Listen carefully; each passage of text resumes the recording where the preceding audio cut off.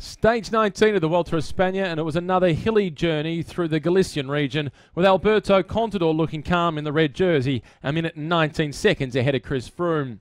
The Giant Shimano team, along with Orica Green Edge, were doing a lot of the early chasing as a breakaway group of three formed after 50 kilometres, with Laurent Mongel from the FDJ squad, along with Walt Poles of Omega Pharma Quickstep and Pim Lichtdahl of Lotto Belisol into his third breakaway of this year's race.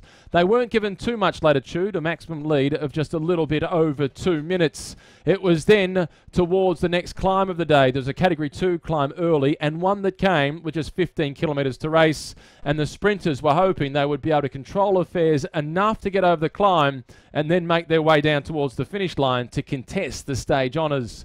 Sam Bewley and Mitch Docker were doing a power of work at the front for Orica Green Edge, looking for stage win number 2 for Michael Matthews. And then the clouds started to open up, and the men racing for red got a little bit nervous, and the tension really increased. Giant Shimano, aiming to defend the green jersey of Degenkolb and also make it stage win at number 5 in this year's race, were doing more work than Orica Green Edge, as they were a little bit more optimistic about Degenkolb's chances on the climb.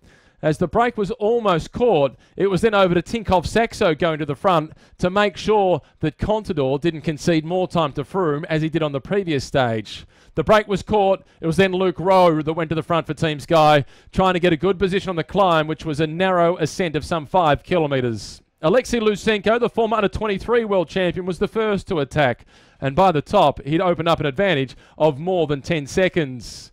Lavallee was the next to go, but he was abruptly brought back to the main field. And then on the descents, it was Lusenko opening up his advantage and a crash for Dario Cataldo back in the main field. As they made their way down towards the finish line, it was Sammy Sanchez that was looking to open up his advantage over the rest of the field, but it didn't last for too long. He was quickly brought back. Lutsenko got out to 20 seconds, and it was Tobias Ludvigsen for Giant Shimano who was chasing. At the 6 kilometre mark, Lutsenko was finally caught. There was then a little rise and an attack from Peter Kenyak, and the next to go was Adam Hansen. One of the cult figures of the sport, riding all 3 Grand Tours for the 3rd year running, Adam Hansen was looking to collect his 2nd career stage victory in a Grand Tour.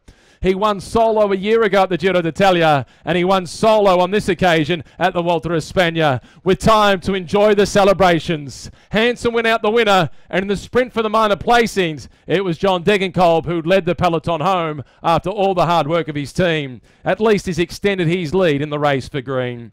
But with 2 stages remaining and a mountaintop finish on stage 20, it's Contador who leads the race, a minute and 19 seconds ahead of Chris Froome. This race isn't finished with yet.